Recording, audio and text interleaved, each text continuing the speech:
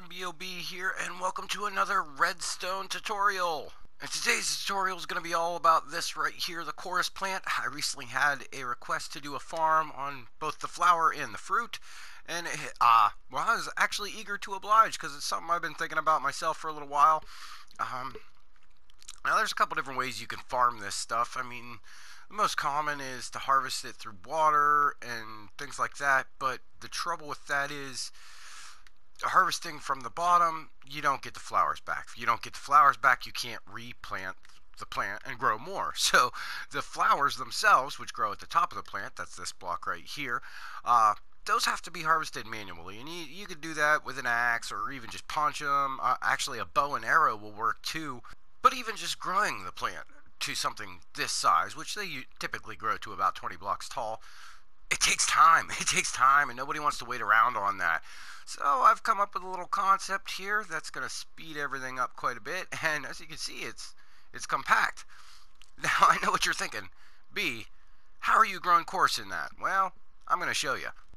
Now, what this machine does is it utilizes zero-tick pulse technology in order to accelerate growth of your coarse plant.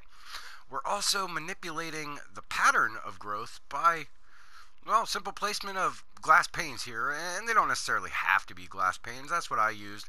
But as you can see, if I go ahead and turn this little farm on, and you know, it's not as fast as most zero-tick generators would be because I'm using a typical hopper clock here. And the reason for that is any clock faster than this seems to just break the plant. But if we come right here to the center, and you want to stand off kind of diagonally to this center block here, and just place it. As you see, it grows almost instantly, and you can harvest your flowers, and go ahead and break the plant to get your fruit, plant a new one, and instant growth. As soon as you plant it, instant growth. Now, this actually has two modes, and well, when you see the flower turn purple like that, it's not going to grow any further. But this farm actually has two modes.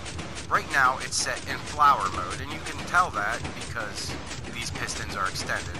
And the whole idea of flower mode is, well, obviously producing more flowers. Because those glass panes are there, it's causing the plant to, well, sort of forcing it to split up, and that won't happen every single time, but it will happen more often than if you just let the plant grow naturally. But say you wanted to switch to growing fruit, and you've got yourself a large collection of flowers, so you're not worried about using them all up.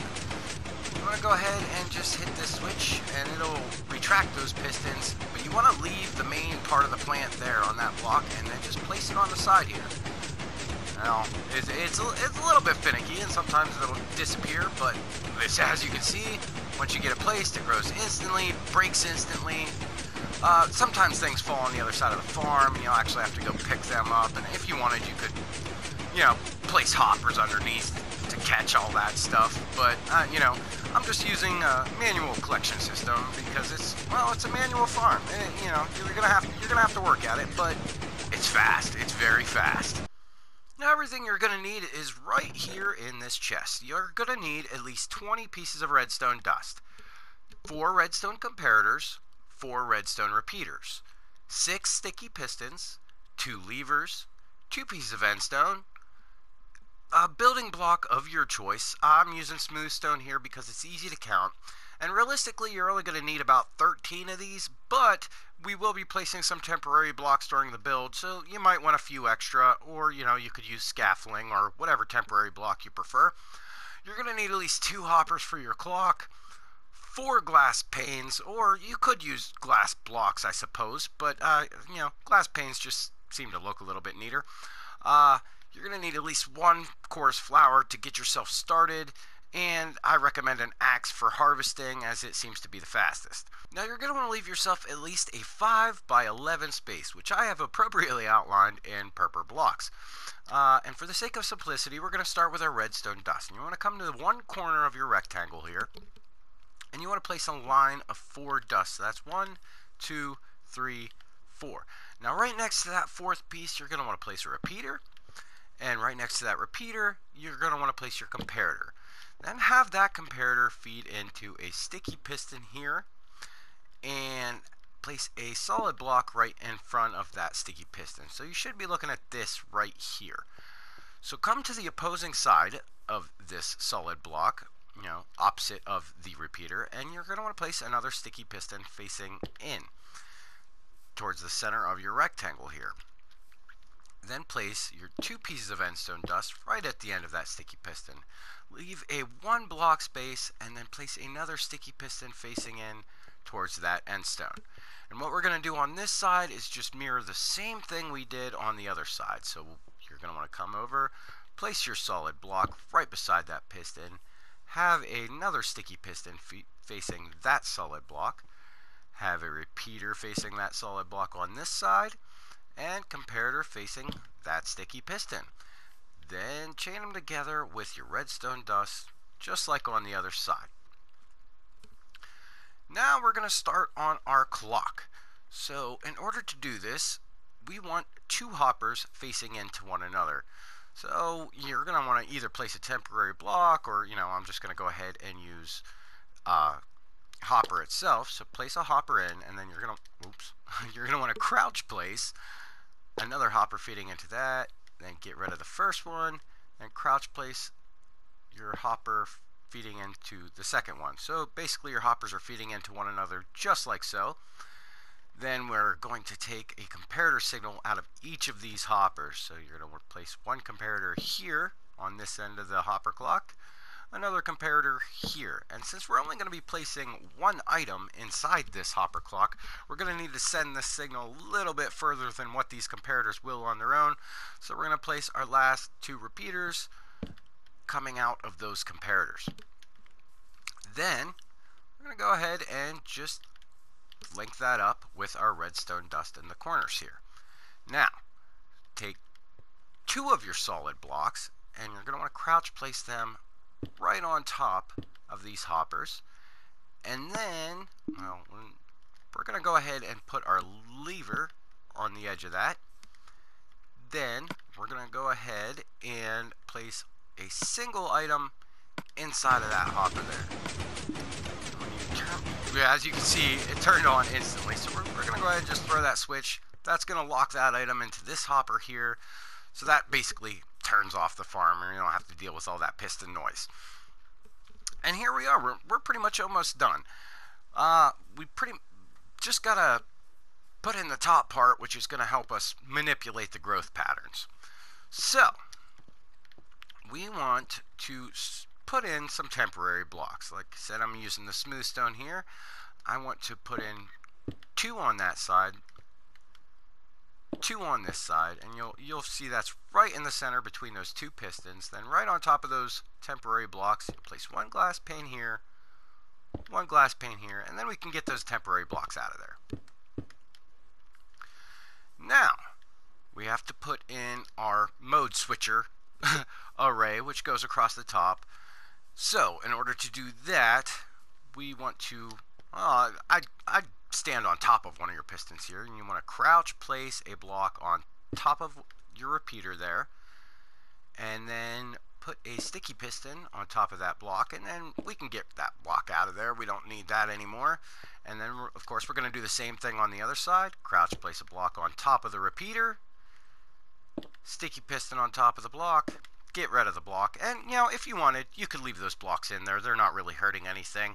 I'm just taking them out to show that, well, we don't really need them. Now what we do need to do is we need to build our little bridge that goes from piston to piston. So we want to come in 1 block on top of the piston, another block beside that, come up 1 level, come up 1 level, break away that block there because we don't need that. We want to have this higher section come across 5 blocks. So that's 1, 2, 3, 4, 5. And then on this side, we're going to place another block on top of that piston, another block right beside that one. So you have this shape right here. Then we're going to run a line of dust right across the top of this thing here. So basically, those pistons both are powered by the same signal.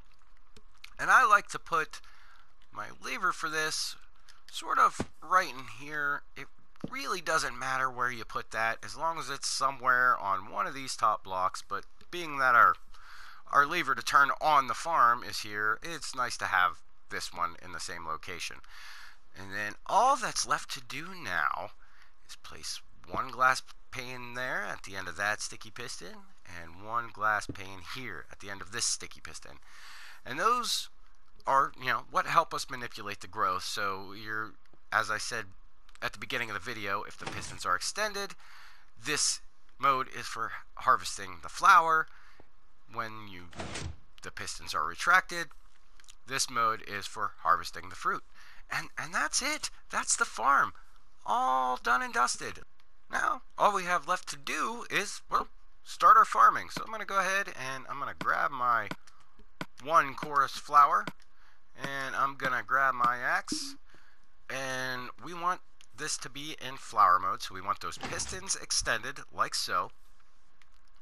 You can go ahead and you can plant your flower beforehand, before you turn it on or after. That part really doesn't matter, but as soon as you turn it on, instant growth.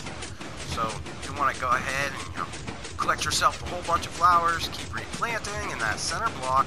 Like I said, it doesn't always split into multiple flowers. That's not great, but I mean, you gotta get more of those flowers in some way, and this seems to be the fastest way to do it. So just keep replanting until you get multiple flowers like so, and then always remember to harvest the flower first and then break the plant, so that way you're getting more flowers than what you're using. And then once you get yourself a decent collection, like I said before, you can break that last flower, leave the last section of plant right there in that middle block. We'll retract our pistons, and then just continuously place on this side. Well, one side or the other. You see it grows instantly, the plant breaks, and you get your fruit. That's simple, friends. And that, my friends, completes today's redstone tutorial. I hope you found this video helpful, and it'll help you complete whatever projects you got going on with chorus fruit in your own world.